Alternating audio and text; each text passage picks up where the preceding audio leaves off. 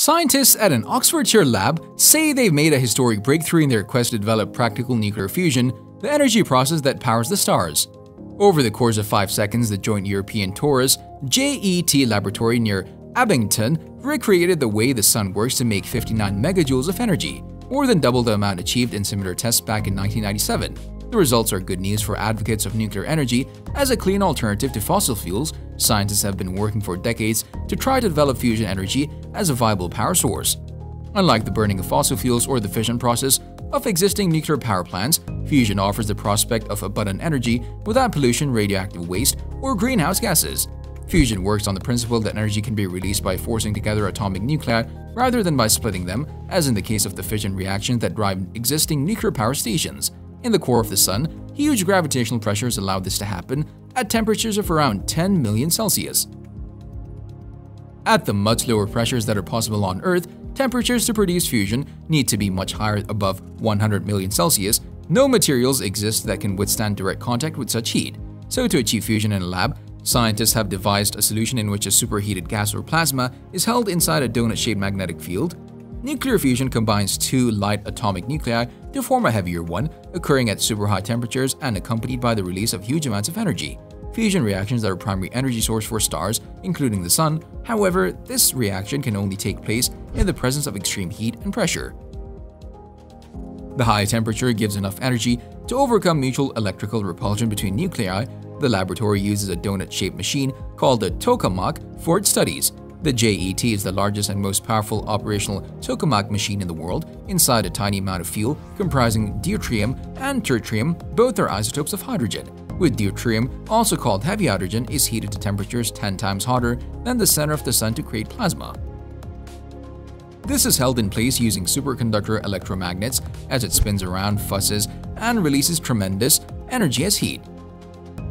The process works on the principle that energy can be produced by forcing together atomic nuclei to form new elements, as opposed to splitting them, which is the procedure that powers the world's existing nuclear power stations. Fusion is inherently safe in that it cannot start a runaway process and releases nearly 4 million times more energy per kilogram than burning coal, oil, or gas. It also does not produce greenhouse gases and creates virtually no waste. In the experiment, the fusion reactions at the European Joint Project JET achieved 59 megajoules of energy over a 5-second period. Expressed as a unit of power that comes to just over 11 megawatts, averaged over 5 seconds. The previous record of 22 megajoules was the equivalent of 4.4 megawatts, averaged over 5 seconds. Tony Don, program manager of the Eurofusion group responsible for the research, said that the result shows that scientists are on the right path. George Freeman, UK Minister of Science, Research and Innovation, said the UK was committed to helping fusion energy succeed. We're determined to make sure we adopt it in our energy mix and make clear to the energy sector that this technology is coming.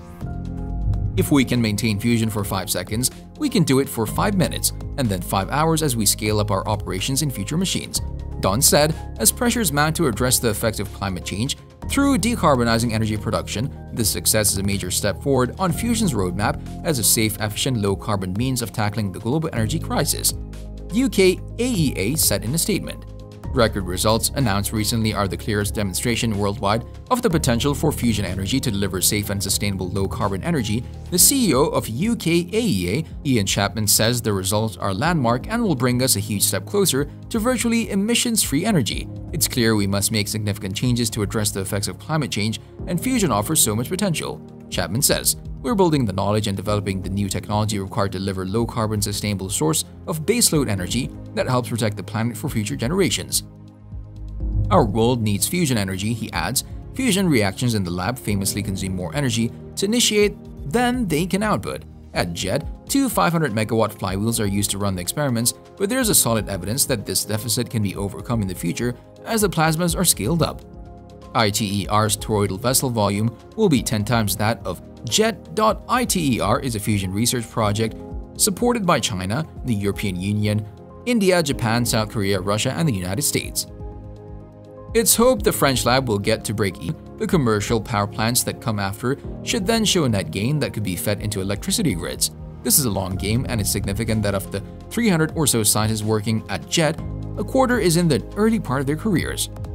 They'll have to carry the baton of research forward. Fusion takes a long time, it's complex, it's difficult, said Dr. Athena Kapatu, who's in her 30s. This is why we have to ensure that from one generation to the next, there are the scientists, there are the engineers, and the technical staff who can take things forward. Many technical challenges remain, however. In Europe, these challenges are being worked on by the Eurofusion Consortium, which comprises some 5,000 science and engineering experts from across the EU, Switzerland, and Ukraine. The high temperature gives enough energy to overcome mutual electrical repulsion between nuclei. The laboratory uses a donut-shaped machine called the tokamak for its studies. The JET is the largest and most powerful operational tokamak machine in the world. Inside a tiny amount of fuel comprising deuterium and tritium, both are isotopes of hydrogen, with deuterium, also called heavy hydrogen, is heated to temperatures 10 times hotter than the center of the sun to create plasma. The UK is a participant too. Its full involvement in ITER, however, will require first for Britain to associate with certain EU science programs, something that so far has been held up by disagreements over post-Brexit trading arrangements, particularly in relation to Northern Ireland. JET is likely to be decommissioned after 2023, with ITER beginning plasma experiments in 2025 or soon after.